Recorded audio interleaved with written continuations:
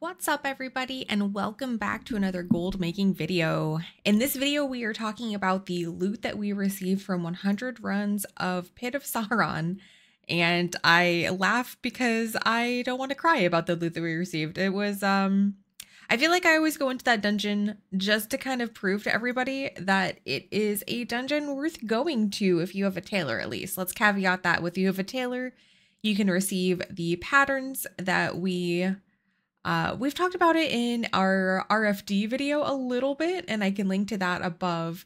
But basically, there is an achievement called Ton of Tops, this one right here, where you craft all of the different shirts to receive this achievement, right? And so we can see here like all of the lumberjack and the workman shirt patterns, they all drop out of Pit of Sauron.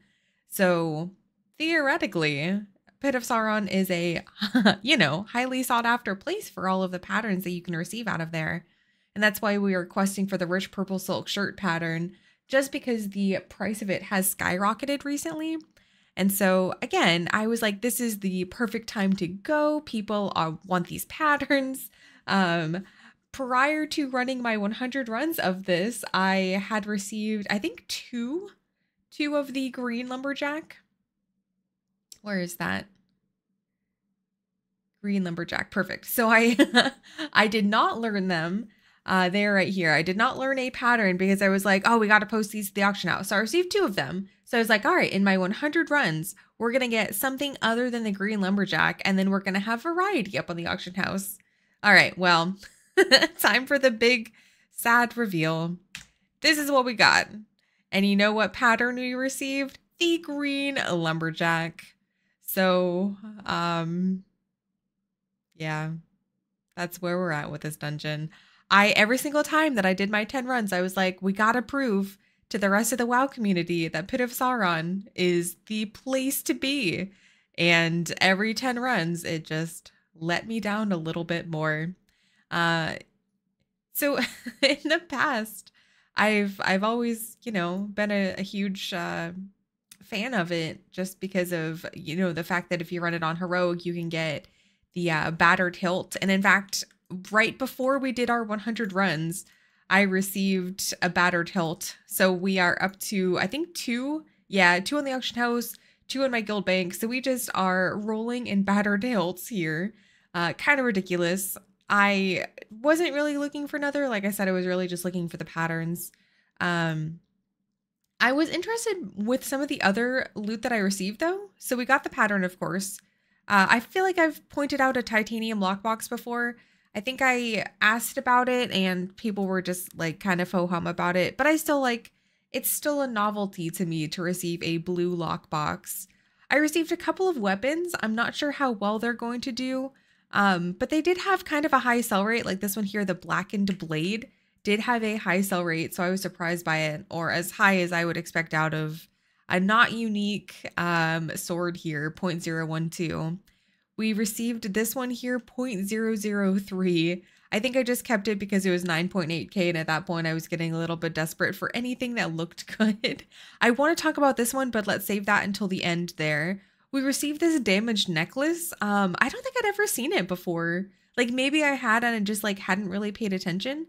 I didn't realize that this was something that you could sell on the auction house. So it has a 0.059. So that really surprised me. It's 10k on my server, but the region market value is 4.7k. So I'm going to try this. I've never sold one before, but I'm pretty sure it's going to sell nicely based off of that sell rate. Next up, we have this massive recurved bow. It's not unique, but it has a, what is that? 61k region market value, 0.002. So that's going to take us a while to sell. Next up, again, at that point, I think I was just getting a little bit desperate for, I think we got two of these here. The Skull Cage of Eternal Terror. We got two of them. They are only 800 region market value, but 0.025. So I think I was like, yeah, we'll try them. We'll sell them. We'll see how that goes. The Bleak Side, I was excited to get. This is unique. It has a 0.006 sell rate, 15k region market value. One of the only weapons I was really excited about. Next up is the Plagued Pike. It is not unique. It has a 10k regional market value there. Not awful. The Arctic Warhammer. Oh my gosh. I think I just kept this because it was unique. It only has a 183 gold region market value. I think at that point I was just like, yeah, it's unique. It has a good sell rate. It was a really sad Pit of Saron time. Next up, we have this ring. Again, I don't really sell rings that often, but I've been watching a lot of Baby Powder's 200 run series. And so he always talks about the rings that he successfully sells. And so I think that's why I kept the Twisted Puzzle Ring and also the Signet of Edward the Odd. They just have like really high sell rates for rings, you know? So I was like, all right, we'll test out Baby's theory there. Finally, we have the Sleeted Longsword in 0.001. Again, just, it was a bad time. And then finally, we have this stocky shotgun, which region market value is 50k, but I don't even, like, there's no sell rate on it. I think this is just one of those, like, it has so many appearances. I really don't think we're going to have success selling this. I think this is ultimately going to be a vendor item, which is disappointing. All right. And then finally, the one that I wanted to talk about, just because I'm so iffy on like whether this is good or not, we got this Brutal Ballista. And so it is kind of a unique item, you know? I really like the look of it. The region market value for it is 432k. I really, please, if somebody in the comments has sold this before or somebody watching has sold this before, please let me know. It seems way too good to be true, especially because there is the slingshot crossbow that it shares an appearance with. 0.004 sell rate on it. I just, like I said, I was running the dungeon and this popped up like for my loot appraiser, just my alert. And I was like, what? There's no way. Because you can pretty easily tell like fake value rings from like a Draenor, for example, where they're like 100k or whatever. And you're like, there's no way. Absolutely no way that it would sell for that much. But this one here, I've never seen before, so I don't have the experience with it. So let me know. And then finally, we got 7,431 Frostweave cloth. So I will never need Frostweave ever again, basically. Yeah.